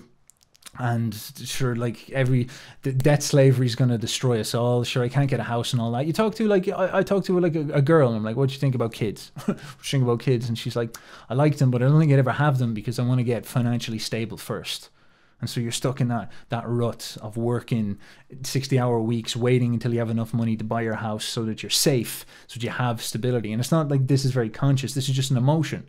When you're stuck in that, little shitty office apartment and in the big dirty city where you've lived in this fast-paced lifestyle and you're stressed quite a lot, you don't think about kids. You don't think this is where I'd like to raise my kid. You don't think that at all. And that's a difficult thing, because that destroys your belief in the future. Because you see how that's anchored in a story. I don't believe in the future, therefore. And like in those people in Lover, Warrior, Magician, King, once they got their conception of the world is a place worth fighting for, worth being in, and there is a future that can be had, their desire for a kid popped back up again. It's a story thing. Stories are tied to emotions. It's almost like you can fish this emotion out with a story. And so girls are going through that. Like men are going through the exact same thing as well. And people are trying to find out the reasons. And it could be something like this. Maybe it's as simple as our story for the future is desolate, therefore our instincts are responding accordingly. And we want to find a solution, but it could be simply we have to gather around together and say, well, what story do we tell ourselves? As I was trying to describe the whole way through this, it seems simple, but there's so many mental limiting beliefs, blocks, that people will not allow themselves to do this job properly. This is the one thing that will probably solve a lot. And they're like, no, we can't do that. Anything but that. Jeez, I said I wanted a solution, but I didn't want that solution. Stop now, like, would you put the old words back in your face there, would you? And so on top of that, you have this experience of the divine child. The future is the environment is going to go to waste. Humans are a parasite in the earth. It's Russ Cole says in True Detective, the sin of having a child, bringing a child into a world that's 1% debt slavery with a dying environment, and guaranteeing them nothing but like the end of the earth. We all think we're coming into the end of days right now, and so that's like this heavy nihilism. Look at the way people go about the abortion thing. Like you can have a very, very interesting conversation about the idea of abortion and as a concept of freedom, but you see people going around saying children are babies are parasites. And like they're like fetuses are parasites. Like how could we say something like that towards that symbol? That idea that like the human spirit, which is what the divine child is a parasite, and that resonates. That tune resonates. A very dark tune resonates with the idea of we are parasites on this planet, on Mother Earth. We are parasites on Mother Earth. The baby is a parasite. The fetus is a parasite inside the mother. It's very, very interesting how that stuff works and how it coincides with the dropping fertility rates, the lack of hope, the nihilism, the despair that's going on. Fascinating stuff. And so we ask ourselves, like, how do we rejuvenate that? And I've been ragging on Christianity a bit. I want to again just go over again. It's not strictly ideological. Like, for example, you can have a juicy Christian who's hitting all these notes. You know, they're hitting the strong warrior energy out of Christ. They're reading Revelations and being like, oh, he's going to come back and he's going to be literally a fucking steroid-ridden bodybuilder and he's going to smash all the worst people and all that. And you're like, nice one. And then you get another Christian who's deeply emotionally damaged, and they're like, oh, this world is evil and hell and we're parasites and God's going to come down and destroy us and take the good people up into heaven and we deserve it. Humanity's scum. And then, you know, you can have that completely different take on the same idea because it's more to do with the notes that are getting hit.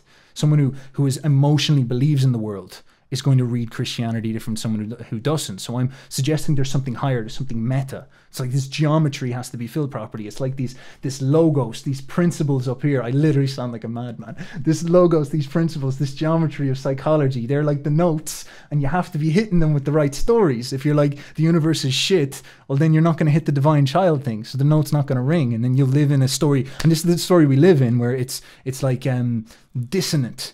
It's like that dark, evil horror music. And that's actually grating on our souls and destroying us in a very, very interesting way. And how does that work? Because when you don't believe in the future, you don't believe in there being any point. And so your suffering amplifies. I talked about this in the last lecture. You need a story to tell your suffering. Why does my leg hurt? Why am I struggling? Why am I stressed out working this job? Oh, well, this is the reason. Well, if you don't believe in any future, there's no reason. That's nihilism. And we've got infected with that idea. That's been drilled into us. Now we can put that at the feet of Christianity. Maybe that was a misinterpretation of what the Bible's trying to say. Look, we can go with that, but nonetheless we have to look at what happened. That belief that we cannot save ourselves and there cannot be a future, we can only wait passively, is eroding on our belief in ourselves, our belief that we can establish a future, we can participate in the future. That's nihilism. And since we've stripped out the whole God thing, it's just made it even worse, because these memes are now spiraling out of control. The old order is ending, and now these memes are like controlling us. These memes are stripped of their religious context. They've gone into like the unconscious. They're still ruling us like gods, but we think we're like free, rational thinkers walking around being like, I know exactly what I'm doing, lads. You know, I know mental health is going out the window. Like, I know we just like fucking, you know, dynamite going off there. I know all that crack's happening. Like, you know, divine child, like, shut up there. Like, that's only nonsense. Like, but no, we got this under control. Like, totally. Like, there's nothing wrong here at all. Fertility rates, sure. Look, humans are parasites. Like, and so we have all this stuff building up, and you can look at this one single symbol, which is the divine child, and our attitude towards it, our cultural attitude towards the child, tells us everything that we need to know about what's going on. It tells us, it shows us how we feel about ourselves in the world, and obviously we hate ourselves, and that's a death spiral that you're in. That's being possessed by some monstrous meme.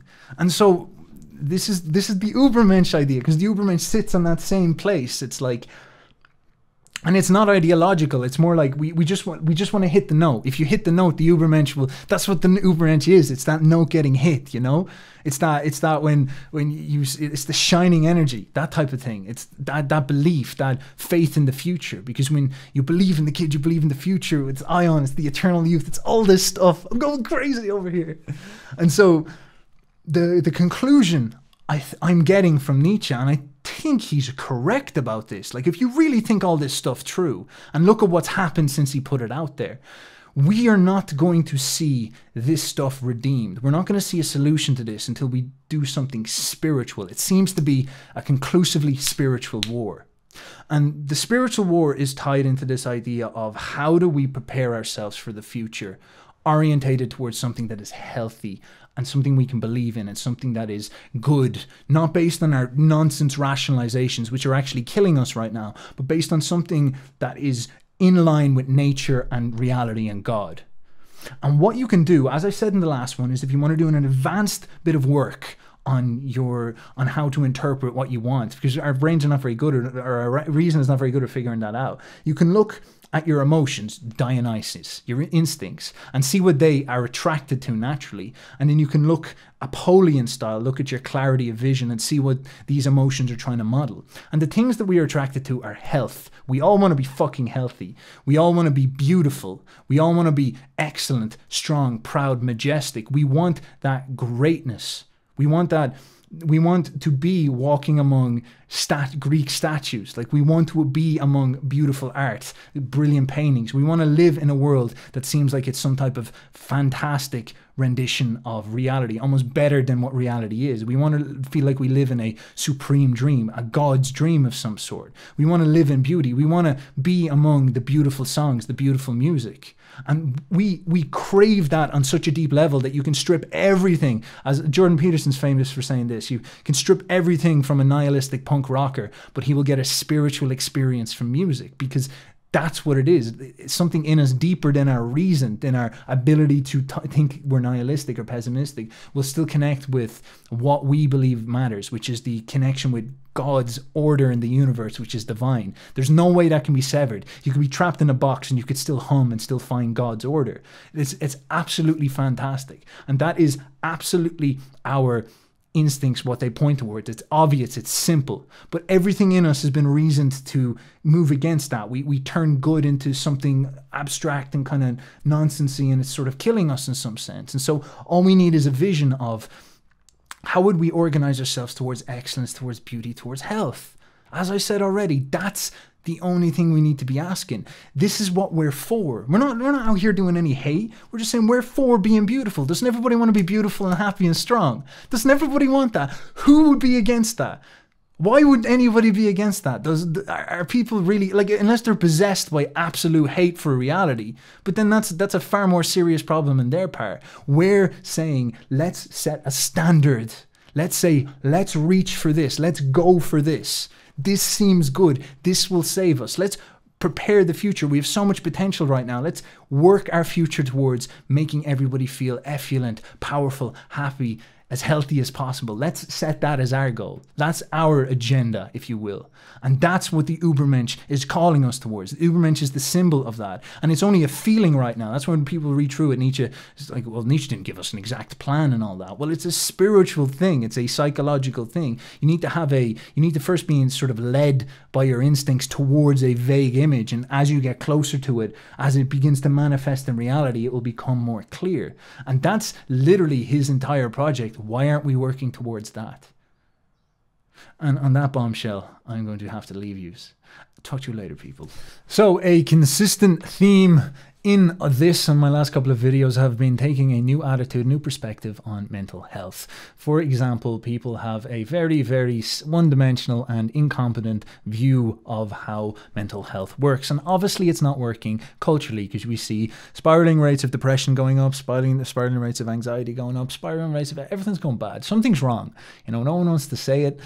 There's something, people are doing stuff that's not correct. Now we have this single unnuanced black and white paradigmic view right now where we're like, all right, well, you just take drugs and make everything go away. Or it's no, like the similar problem was with the old Christian view where it's like, well, all emotions are Satan and you should just ignore them in some sense. And it's no, we need something more sophisticated. My last video, I was talking about the more advanced way of looking at this stuff where all of your emotions are like energies in like fires, like gods that they saw in the past that are speaking to you, and you need like Zeus to regulate them. Now, if you're Christian, you can take this approach that they are all angels or perhaps demons, whatever you want, and Christ is sitting there in the throne being like, Jesus, would you shut up? Like, what do you want? And he's trying to sort them out. And he's trying to organize them all towards his higher purpose, his higher goal. It's that type of idea. There's a more sophisticated way that you can understand this stuff. And Jordan Peterson most certainly blew open the doors when he started to introduce Jung's thought back to it. But it is fundamentally a Jungian take on these things, which was built on many people in the Western tradition doing it. And we are looking to move towards this way of looking at things because this perspective actually makes it easier to deal with your emotions. When you understand your emotions as trying to help you and they're bringing you a message, as opposed to what we tend to do, which is think that they're evil and must be shut up, and we poorly interpret what they're saying, that actually causes the majority of our suffering in the world. Like, and everybody's out there to try get rid of pain of some sort. They're like, all right, get the car or get the food, keep eating the comfort food or something like that, or like keep studying about whatever they're studying about because they're having an existential crisis and all that.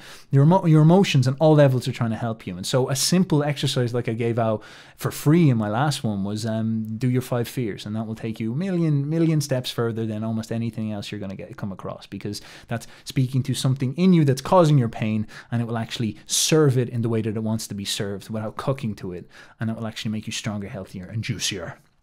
And so this is a fascinating thing because it's centered on that idea of storytelling. You're trying to storytell your emotions to make yourself and to take a perspective on your emotions that almost give them personality, which is what is so hard for us because we imagine that we're robots and there is nothing in us that is alive in that type of sense. But look, take this view and it works. That's all that really matters to me. And so my whole attitude here is that we can actually take people on and teach them this stuff in depth. We can go through their individual situations, get them to do those exercises, pull this stuff out, get them to speak to these things, and then it models their world a lot better. It creates a perspective for them that will take them through the rest of their life. It's a skill that we can teach. So this is what we're doing with the consultations. On top of that, it's not only in understanding your own emotions for yourself that's powerful, but when it comes to speaking to other people, it makes you a lot better at doing that, because when you understand what they're going through, you might realize you're speaking to Aries as opposed to a person.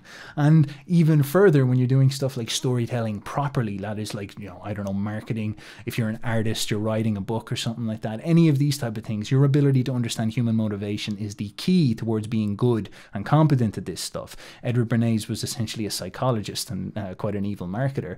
And if you listen to anybody talk about storytelling technique, they will almost always say study human behavior, psychology, and emotions and motivation. Don't bother with those storytelling courses where it's like beginning, middle, and end. Just study what makes people tick, and that will take you 10 times further than any other stuff, because it's about what people watch stories for is because it makes them experience those emotional dramatic conflicts that's going on inside of them. That's why Aristotle says stories end with catharsis. So stories drive all of this. Stories is one of my main focal points, but it's fundamentally about getting mastery over emotions, what people would call emotional intelligence, but it's about having an intelligent view of emotions. There's not some mystical skill that you get when you go into the top of the mountain and do samurai work for thousands of years or something like that. It's something that you can pragmatically learn. So if you're interested in this, links in the description. You can get a consultation with us, and I have a few boyos in the back that I'm going to get I'm